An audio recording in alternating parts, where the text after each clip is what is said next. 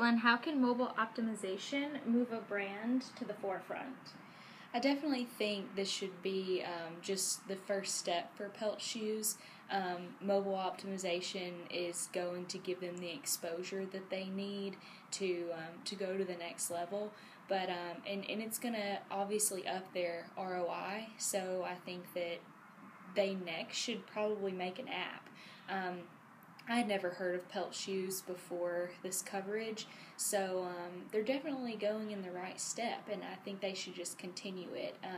Being, a common retailer that offers a lot of big brands, they could easily get lost. So mobile optimization and definitely mobile prevalence will help bring them out of the shadows and give them the right amount of exposure.